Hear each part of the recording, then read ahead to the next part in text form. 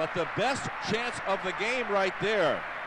And Kordelman, who's been very active so far.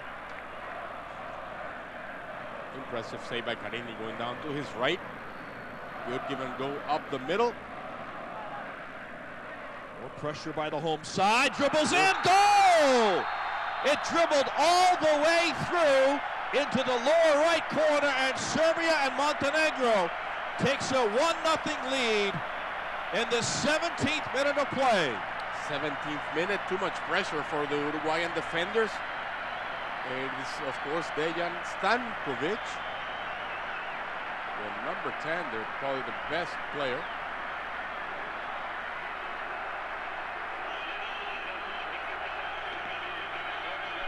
I think Carini's blocked. Could not see the ball coming from the far side. That's where he usually plays in Inter Milan. Well, he's a steady player, as he's proven at the club level with Inter, and very consistent. A hard worker as well, and his hard work pays off here. 1-0, Stankovic with the goal. Official. Give him a chance to take the free kick. Post also behind the ball. This will be Stoyanov.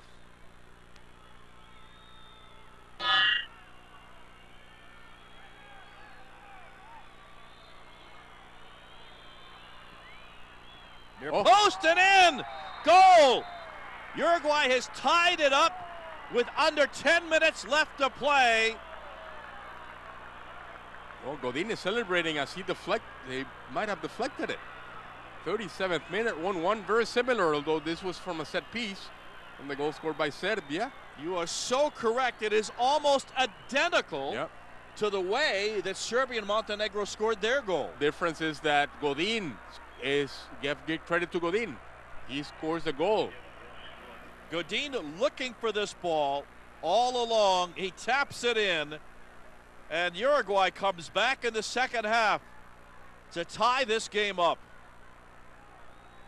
Defenders fell asleep. The keeper does not know what to do from those diagonal balls. It's very hard to decide what to do with those. Just don't have time to make a decision. He froze. He did not make any, So Diego Godin off the free kick makes it 1-1.